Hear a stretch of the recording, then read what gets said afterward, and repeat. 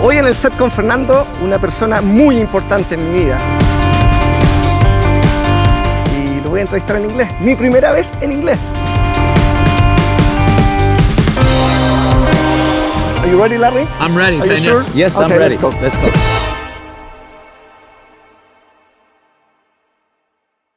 Thanks, Larry, for your time. I know you've been very busy in this visit to Chile. You did clinics, speeches, but also you have time for the friends. So thank you so much and welcome again to Chile. You're welcome. And everybody knows you as a tennis coach. Yes. Because you have two good players from Chile, but not many people knows about on your career, when you were a tennis player. Yes. What the memories you have from there? Well, before I started professional, I went to school in the States at California, Berkeley. I graduated, so I got a degree. I spent 4 years playing tennis there in the college system, and then I had nowhere else to do but turn pro. And so my options were either turn pro or go to work. I had a vision in my mind, that I wanted to play professionally, and I went to Europe for 6 months right after college. Non-stop? Non-stop. And I was told by one of the ex-players at Berkeley that's what you must do. Go to Europe, play on the clay, learn, a different way, a different culture, different balls, hotels. You need to get out of your comfort zone and really learn how to play on different surfaces. Because that is not very common in the American players. I know it's not. And I went there, and for 6 months, I think I won 2 singles matches. And I did well in doubles because nobody knew how to play doubles. Okay. So doubles kind of made, some money playing the doubles, and the singles was a nightmare. And I came back after 6 months. I was 22 years old. I throw my rackets in the closet. I said, I'm done with this. And a good friend of mine and my father-in-law recommended me to go to Napa, California to work with a very old guy. He was 85 years old. His name was Tom Stowe, and he was Don Budge's coach. Okay. And if people don't know Don Budge, he won the Grand Slam of tennis. That's all 4 major titles in the late 30s. And he coached, Don Budge was from Oakland, California, and he was living in Napa. And I started working with him for 8 months to a year. And I didn't play any tournaments. Oh. I know, I just said, if I can't play, because I was so bad going from college to the pros that this guy basically saved my career, because he told me how to. First of all, I knew that I wasn't, adequate in footwork, balance, preparation. Every ball seemed like, past me before I even started. So I was late on every ball. He believed that every ball should be taken early, and so he gave me a concept. And you was really convinced in that time? He helped you to convince yourself? No. No, no, I said, when I started with him okay, I was driving 5 days a week, 2 hours there, 2 hours back to my house. Okay? Every single day? Every single day for 8 months. And I was very motivated, that I wanted to be a real player. And the thing that kept pushing me was my wife's father, who played professional football and knew Tom. He was the most valuable player of the NFL. He was. Yeah. And he played 17 years for the 49ers. And he was my mentor, my sounding board. And when I wanted to quit, he said, no, you're going back to Tom. And Tom was very, very strict. And he was and he was 85. I mean, he was a very old man, but he knew what great players did to be successful at the highest level. And then I remember once you told me that you have to play 3rd round of the US Open against Borg. Yes, in 81. And he was so nervous. So nervous. Oh my God. Yes, that's an understatement. And I remember that you talked about Bjorn Borg that time, and he came to you very humble. Yes. Very humbling. Yeah, and he came to you, hi, I'm Bjorn Borg, before the match. Yeah, and he came, and I was so lucky because at that time the locker room was across the way from Louis Armstrong.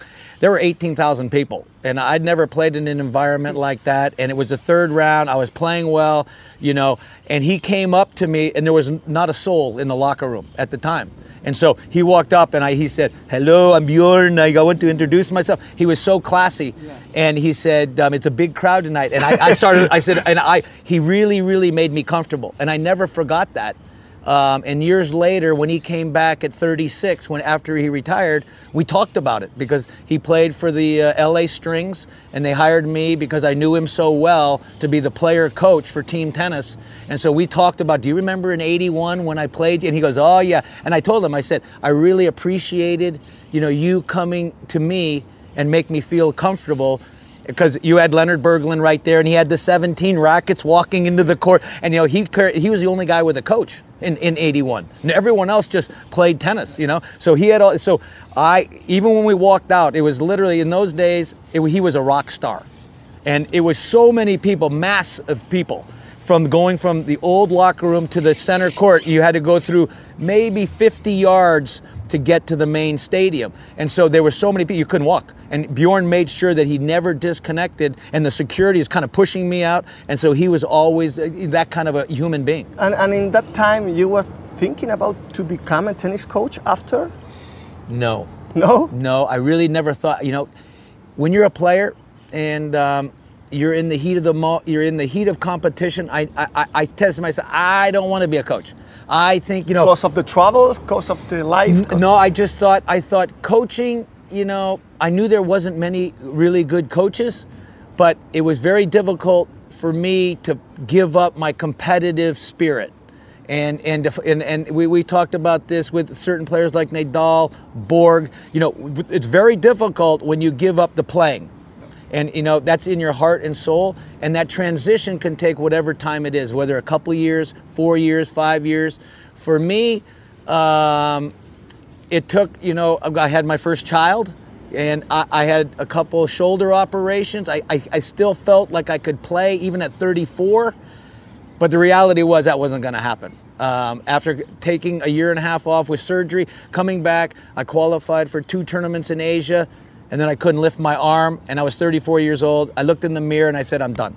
I'm done." And then one day to another. What? No, literally, no. It was that's it. Yeah. I Which worked year so hard. you won Indian Wells? How old are you? 85. 85. I was 27. I played my best tennis. Yeah, and I always saw the picture. Yeah, and so I know that's good for Roddick, because Roddick always gets very angry when he sees that picture. That's the only tournament in North America Roddick never won. People don't know this, but he won the Canadian Open, Miami. He won everything except Indian Wells. He goes, and he was there like 2 years ago. He goes, "I still have to see that stupid picture." And he lost to Lubicic in the finals with me. And he said, "Oh, I can't believe I lost to this guy." And then he won Key Biscayne the next week. But it still bothers him that his picture's not in that hallway.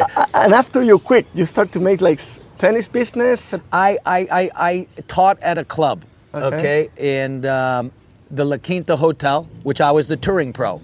So I was actually working literally. So you won the tournament, they hold you. Yes. La Quinta. They gave me an opportunity. I took, I think, 2 years off of doing nothing. Okay. And trying to get my mind in order to making this transition, which wasn't easy for me. And I started teaching individuals. And then I said after that, after 1 year, I did that for 1 year teaching at the club level. Made a lot of money. But I said, I can't do this.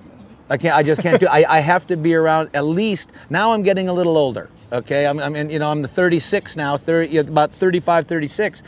And I said, I have to do something a little bit more gratifying, a little bit that can actually fill that void of competition that, when you walk away, it's very tough to fill that void. And the best thing my father-in-law said, "Larry, you should be a coach." I said, "I'm not going to be a coach." He said, "Because you're so good at you can communicate very well, but you can pass on these things that you have learned, from Tom Stowe, from what you learned on the tour. You have a lot of experience, because it was 10 years that I was on the road." And he says, there's no coaches out there that really know what they're doing, So that kind of convinced me, and I don't have a lot of people that I trust, in that telling me what I should, my journey in life or whatever. But my father-in-law was the biggest influence, I would say, in that process. I had to take a look at that, moving forward, and starting a family. And, but, going back on the road 35 weeks, that was always something was a very difficult decision I didn't want to do. From your wife, from That's Kelly, right. from your family. and luckily we decided together, you're going to be, we don't believe in two, professions at once. She was going to be the home person, and everything was going to be safe, and she convinced me everything is going to be safe. You go and make a living. And then you have a big challenge with John McEnroe. Yes. He came to you. Yes. What do you think about me? I was hired by Jeannie Buss, who is the current owner now of the LA Lakers. Okay, at that time, she ran the tennis division for her dad, Jerry Buss, at the Great Western Forum in LA. And she hired me as a consultant for one reason only, to get John McEnroe to play an exhibition at the Great Western Forum. Now, John McEnroe, maybe one of the best players of all time. He's definitely in the conversation, And this was 1989, I think it was. And Johnny refused to play in LA, even though he had a house in Malibu and he was always in LA. But he said, I'm not playing in LA. And so we went to Indian Wells, Jeannie and I was in a suit, and I said, Johnny, come on, you got to play. He goes, who do you want to play? Do you want to play Edberg? Do you want to play Becker? Do you want to play Agassi? I'm not playing Agassi. I'm not playing Edberg. I'm not playing Becker. I'm not playing Sampras. I said, and Agassi was 4 in the world at that time. So I said, well, okay, Agassi's great because, he had the hair and he was still very young, had not won a slam, okay? He had basically, but he said, I'll play him. I said, and so Jeannie was going, oh my God, but I've known Johnny since he was 14. Okay. So we have a long history, even though I'm 2 years older and he was at Stanford when I was at Cal Berkeley, for the 1 year. I convinced him to play. Yeah, because it's not easy to handle that kind of personality. And he doesn't trust a lot of people. That's so he knew my my record, and we've been friends for a long time before he was a superstar. So and then he was a superstar. Yes. And then you have the job to convince him to play an exhibition. Yes, in LA. And then he asked you, what do you think about it? About me? Yes. I said, you stink. His ranking had dropped, okay? And he lost to Agassi very, very badly. In that exhibition? He lost 6-2, 6-1. No way. And who is he pointing the finger at? Who is he blaming? To you. Me. Every second. He comes into the locker room, turns off all the lights. And he's only him. And he tells the guard, no one comes in here. Well, I'm in a suit and tie. I'm because I'm working for Jeannie Buss, and I put on the exhibition, 18,000 people. He just got humiliated. And I go, and then I tried to push the guard away, and he said, "No one's going." I said, "Get out of the way." And I went inside. I turned the lights on. He goes, "Who is that?" And I said, "It's me. What are you doing?" And he goes, "This is," and he's going, he's not happy. I'll put it that way. And he's pointing his finger at you. I said, "No, don't blame me. Okay, this is on you, because you come in. This is not 1984. This is 1989. Okay, and you haven't done any work. You're the greatest player I've ever seen." And we started talking. And then he looked at me and goes, "Want a beer?" So he drank a couple beers and I calmed him down just because, he's always wanting to point the finger at somebody. But I said, "That's on you." So I left and went home, and he called me. And he said, "Will you come to my house in Malibu tomorrow at night?" I was shocked. I was at the hotel room with my wife, and I said, "What?" And I said, "Okay." And we went to his house on the beach in Malibu, and I got there meet me there at 10 o'clock. I went there. We talked for 8 hours. I refused to coach him because I know the animal, because I've known him for so long. I said, "You don't listen to anybody. You know everything about everything. I'm not coaching. Please, you're the only guy I trust." And his favorite line that sticks in my head, he goes, "Misery loves company." That was how, and I kind of thought to myself, okay, I'm still 36. I can hang with this guy. He's out of shape. He's 30 years old, 30, 31. He was out of shape at that time. Totally out of shape. He didn't want to recognize that. No, he did not want to do any work, but that's why he wanted me, because I've always been a physical buff, a guy that is always active. And you made him to commit. Yes. To run every day. Every day.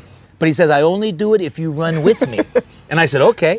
So he hired Tony. Tony was an ex-Vietnam vet that became a trainer, and he traveled with us everywhere. I was in New York that first year, 42 weeks, I think it was. And I had a baby, so it was a huge commitment.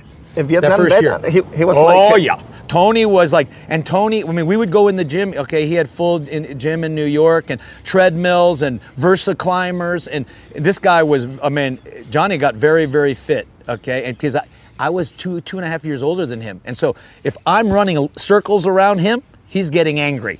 Okay, so that's how Johnny's mentality is. So I was always pushing him. I said, "You're a wimp. What is this?" And Tony would laugh, and then he would get. Johnny's very, you know how competitive he is. I know. You know, so he really worked very, very hard for those 2 years together. And his tennis, he was ranked like 28. He got back in the top 8. Yeah, I remember. At 33. Early 90s, like. Yes, early 90s. He did semis in Wimbledon. And he beat Becker at the Australian.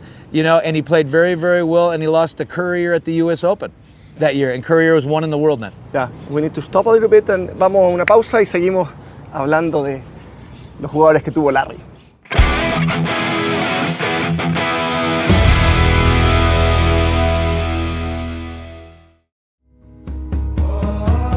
Sí, este libro lo hice hace varios años atrás, libro fotográfico, porque mucha gente me preguntaba cómo es Chile, mucha gente en el mundo cuando llegaba a un torneo en esos países bien lejanos, y claro, y me demoraba un buen rato en describir lo que era la Patagonia, lo que son los volcanes, lo que son los paisajes, lo que es el desierto, lo que es nuestro litoral central, lo que es nuestro patrimonio. Y aquí lo dejo impreso para que se pueda disfrutar y disfrutar en detalle, en papel, cosa que se está perdiendo por hoy. Así que aquí lo hice con mucho cariño, mucha dedicación y sobre todo mucho amor por Chile.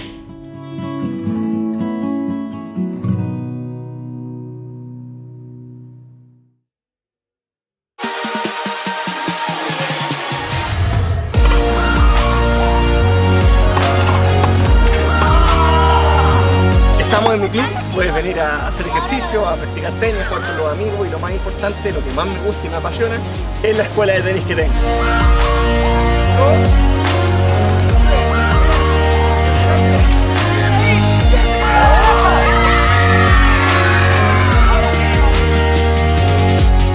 La escuela de tenis se llama ¡Fernando González! ¿Qué es la mejor escuela del ¡Mundo!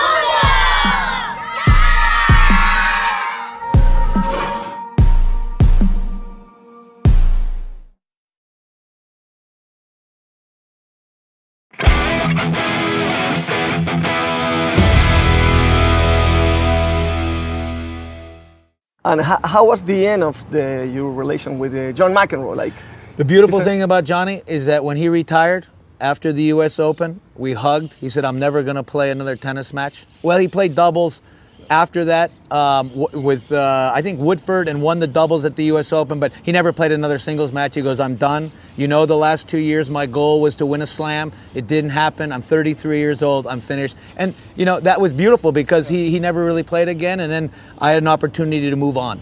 And then what do you think about after that moment? You saw that you have talent, you like to be a tennis coach? Yes. Because after John Yes. came Ríos, maybe a couple of years. Yeah, no, I mean, within a very short period of time. Okay. Okay. Now, Johnny was very difficult. I mean, he took a lot out of you when you coach him, because the demand, yeah, and his intensity and the way he went about his business. So, for me, when IMG and Marcelo came to Palm Springs, they said, "I want you to look at this little lefty. He's a little volatile in the head, like John McEnroe." I went like this. I went, "Oh my God!" I mean, this. Okay, I just went 2 years with a guy that's very intense, and I said, "Okay," my patience was a little low at that time. Okay. And so when he came to Palm Springs, the first moments we met. I've never met the kid. I watched him play in the juniors when in his last year of the juniors at the U.S. Open Juniors, but it wasn't a good experience. Okay, you know, he wasn't acting very well, and I grabbed my stuff and I left.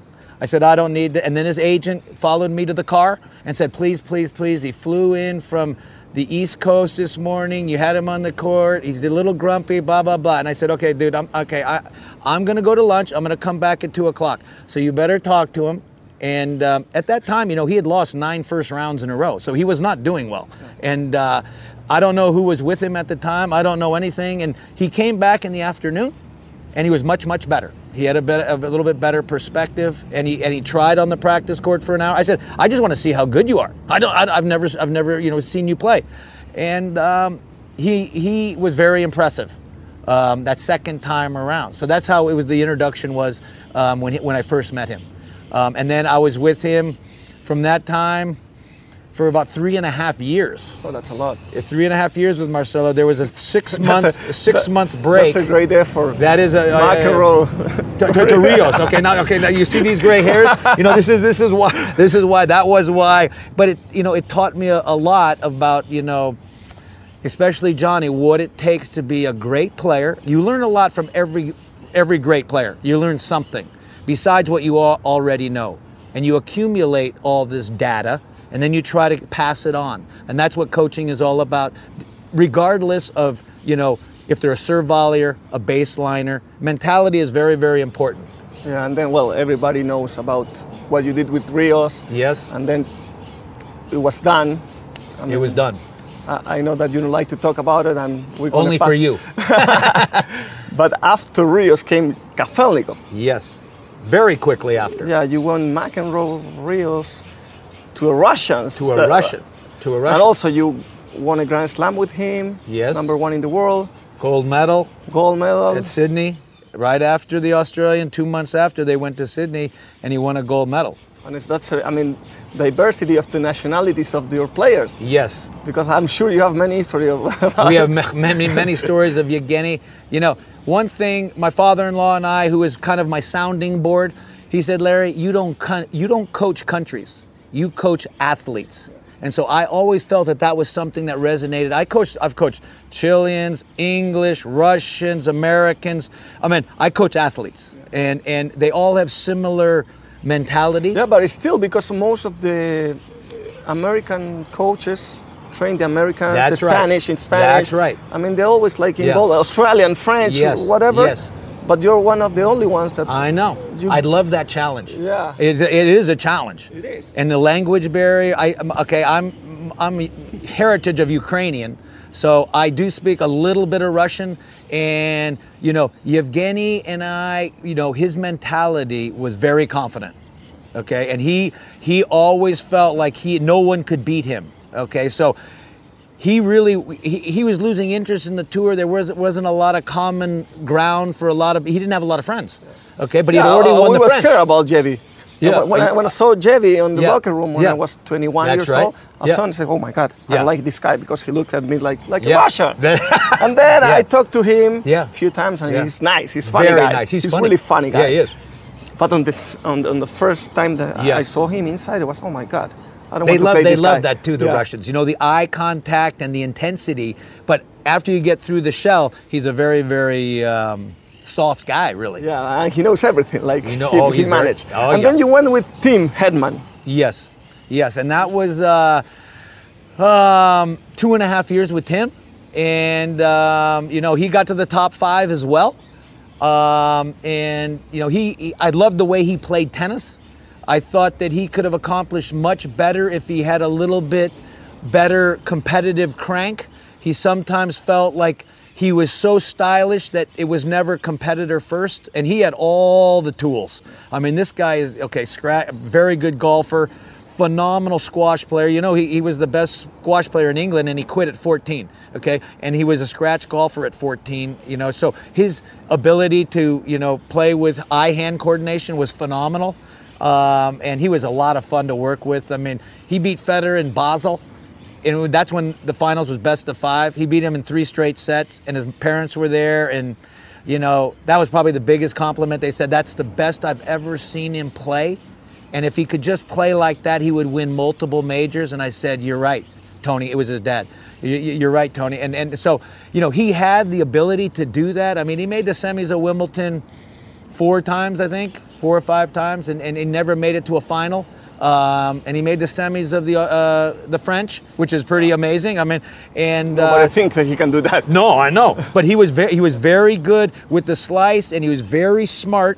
But his attention in best of fives, your attention can't wander too much. He had some attention problems, you know, as matches went longer. I used to say, you know, you're a 13-hole player in golf. We used to laugh about it because he would be like unbelievable 13 holes, and then the last 5 holes he'd take a siesta.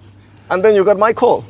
Yes. Yeah, I remember. Yes. I mean, years before, I was without coach, talking with my agent, with my father, Yes. and your name was there. Yes.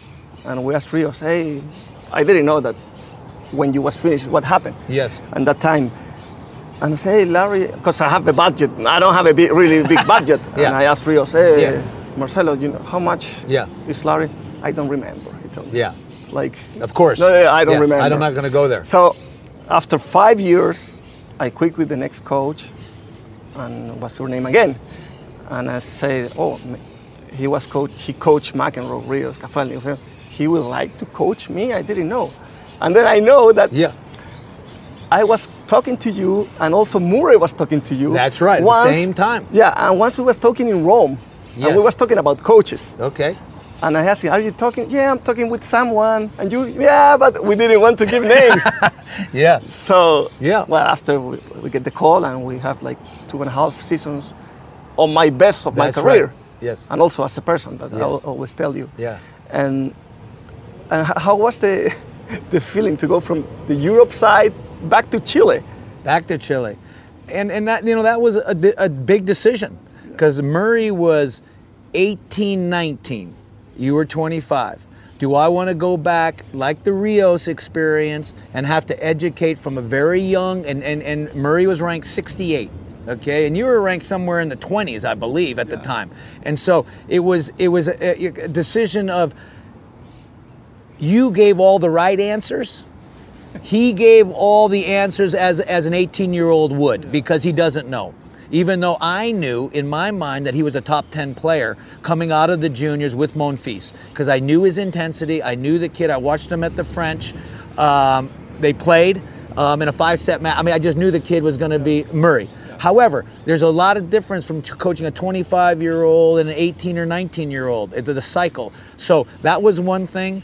Parental involvement was another. I always write lists, the pros and cons. That's how I did it. I went right down the list, and what am I going to be comfortable with? It wasn't about the money. It was and the potential of someone attaining that level of what they want to be. And we talked a long time, Fernando. I don't know if you remember. Many hours on phone, yeah. Many hours over a 2-month span, because it was a big decision to go on the road with someone, to really believe in their heart.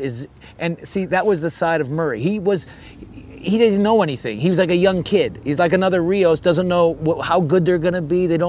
You had a vision of what you wanted to do. And the problem was with you always gave me the right answer. And so I kept telling my wife, I said, this guy I throw a lot of questions and he keeps giving me the right answer, honest answers. And so that was the tipping point of what convinced me. Yeah, because in that time, when I quit with my coach, I was like 11, 12. Yes. And a few weeks later, I get into the top 10, but just touch, you know. And not everybody, but many people tell me, why are you going to take a coach? Yes. I mean, you're doing great. Yeah. No. I'm doing okay. Yeah. But I need to improve, and I want a different view of the game. Yes.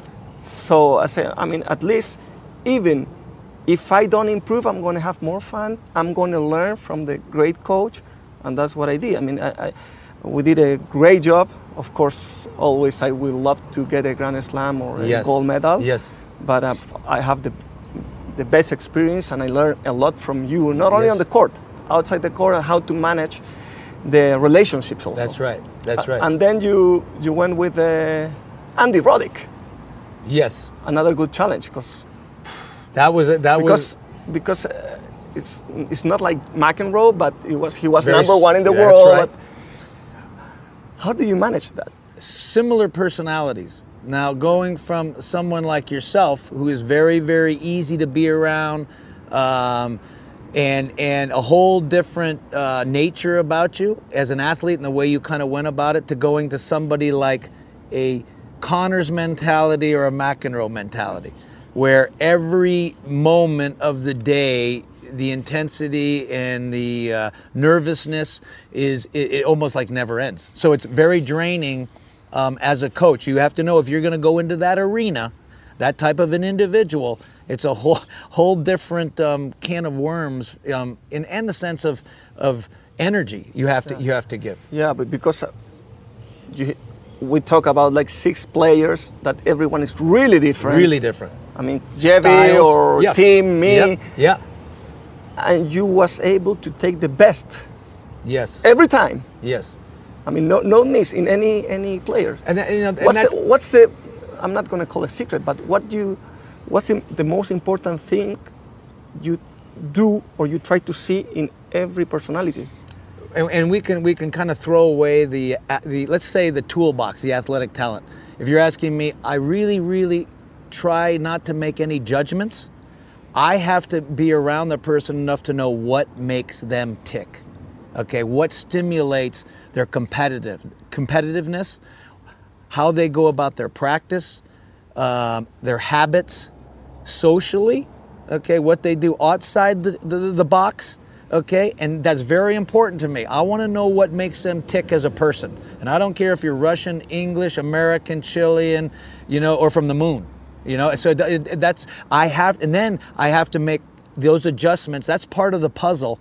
I always put it as a puzzle. I feel there's about 6 to 8 components of the puzzle, and it's just not inside the lines. Okay, with Johnny Mac, I had Tatum O'Neal with 2 kids, one on the way. I mean, there's so many different dynamics you're juggling outside the lines that carry over inside the lines, okay? Because people think you can compartmentalize these things. That's not the case. But you get success by watching what makes them tick, and then you try to make adjustments on all of those pieces of the puzzle, and that's when you probably get the best results. Yeah, because I remember first practice we had in Düsseldorf. Yes.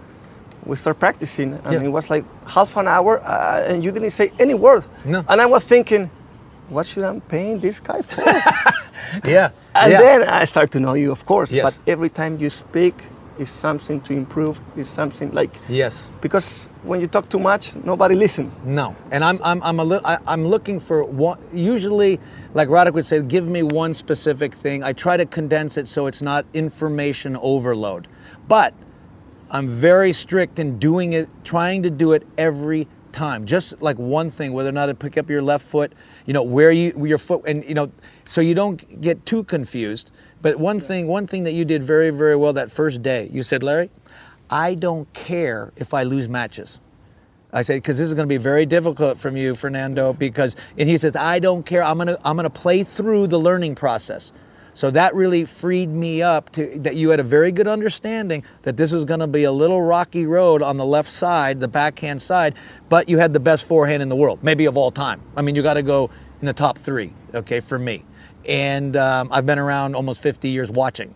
So when you have a weapon like that, and your mentality was, I don't care about results right now. I'm looking for the future to winning something bigger. And what do you think about the Garin and Jarry in these days? I mean, they did a big step now, especially Garin. Garin has really jumped into 30 into the world. I met Garin when he was the 487. I flew to Northern California. He was training with Horacio Mata, and I saw what he was like. He's very muy fuerte, I mean, very strong, has a lot of tools.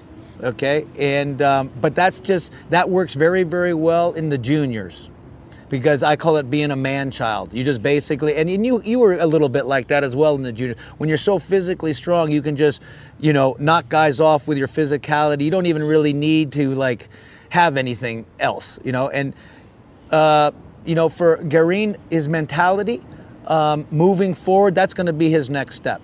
And whether or not he's going to take on the responsibility of wanting to be one of those players, that has every single day they have to show up and get a result, AKA like a Roddick, where he says, I don't lose the guy's rank below me. There's pressure as a coach, and McEnroe didn't like losing points. Oh. I can tell you stories where, he would lose, one game and he'd get angry. And he's beating the guy 6-0, 5-0, and he'd get angry. So the standard of being and taking on the responsibility and the intensity is going to be Garin's biggest challenge. And I've known him pretty well, okay, and he's improved greatly.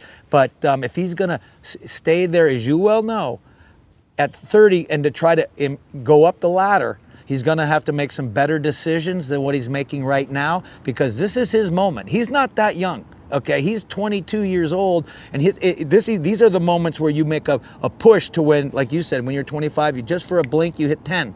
Okay, and you can probably look at Nicholas Jarry, why all of a sudden he was in the same position 1 year ago. Now he's 80 or 78 or whatever he is, and he's kind of going in the wrong direction. So you have to take a look at that. And if both of them change or keep working, yes, you think that they can be on the top 10? They need to change. They need to work. No, but I'm not convinced Garin has the mentality. I really am not. I know him well enough, and I've spent enough time with him. The thing about top 10 is not easy to backdoor it. You know, backdoor, like, okay, some guy gets hurt or and all of a sudden you fill in the vacuum, okay, and move into the top 10. The way he goes about right now, unless I see that he's making better judgments in his career at this moment, because, you know, the tennis career is a very small time capsule, you know, in your life. If you live to be 90, it's a 10-year span. You feel long, but it's short. Yeah, I know. You feel like, the days are long and this is going to last forever. It's not. And that's why it's very important to get people around that are making big-time judgments, because do I think he has the tools? So that is about mentality. It is. He's what very about young. Larry? Jerry is not good enough fundamentally to even be in the conversation, because he doesn't have any weapon in the sense of, you had a tremendous forehand. Garin, he has a very good forehand. His backhand he's much more solid. And he has a good serve. You know what he's going to be pretty much every day. Jerry, he comes out playing. Some balls are going all over the place, and he has a very interesting service technique. As a coach, I look, you know, but do I think he has the potential if he got some guidance? But right now, he's got to be looking in the mirror going, geez, I can't hit 2 balls in a row. I mean, he's got to be worried a little bit, like, unless he's just totally not lying to himself. He's not looking. That's one thing you did when you were 25 years old. I don't know, how old is Jerry? 23, 24. Okay, so it's time now. Okay, do I really want to go and put my career, I believe in my career, I believe in myself, and get somebody that can, you know, guide me through this thing and help me? And it's not going to be easy, because he's very fundamentally for a big guy with his serve and his forehand, that needs a lot of work. That's just to hold up at that top 10. He's not in the conversation. If you're saying top 50, okay, he can go to 30 to 50, 25 to 50 in that zone. Top 10, I mean, we're talking a whole different stratosphere, in my opinion. But, like, in the next few years, when Nadal, Federer, Murray, they start disappearing, there's a vacuum. If he does the work and he has a 3-year body of work, there's no reason why he couldn't if he did the right training. But if he keeps doing the training he's doing now with the deficiencies, he's dreaming if he thinks he's gonna get there. I'm sure Garin, you know, you never know. I'm sure this is familiar for you. Oh yes. But the numbers and the question, yeah. Pick a number. Number 3. Number 3.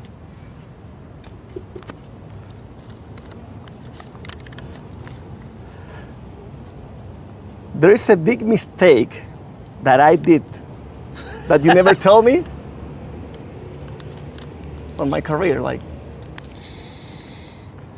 because on the paper you say that I did. Yes. I mean, you know, there was one moment where, you know, you attained something that you were dreaming since you were 8 years old, getting to the finals of a slam, playing as well as you did at that moment, that time period, and then being able to understand it in your mind and absorbing it as an athlete, and getting some perspective of actually what went down in that 6-week span leading through the Australian Open.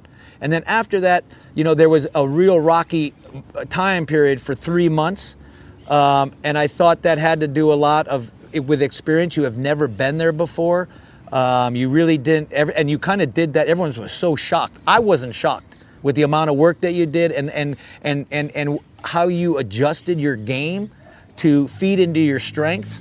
But it was almost like a whirlwind, okay? And you're getting pulled by so many different sources, you know, from whether or not coming back and playing at Vigna, on the clay after being 6 weeks on you know, the hard court, and then having to play Davis Cup, and it was just a whirlwind. And at those moments, I think it's better to have some time to where you can, you know, absorb it, understand it, and then you know, get a game plan and move on, because now you're what I call one of the big boys.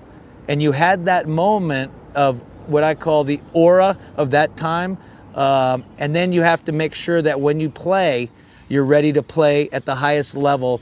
And that's the thing about getting to the top. It's not like I'm playing every week and whatever. If I lose, it doesn't matter. Okay, it does matter. Okay, and that's the top guys, you know, learn to make that transition from being able to do that every single day, and they take that responsibility. And it's not easy. I'm not saying it's easy, but it's very difficult. But you know, that's what they do. They like that drive, that competitiveness, and that little bit of anxiety. Is it there? Is it there? You know, and that's one thing. You know, you have to make that adjustment after doing so well at that moment and getting to 5 in the world, and you know, being, you know, one of the big boys.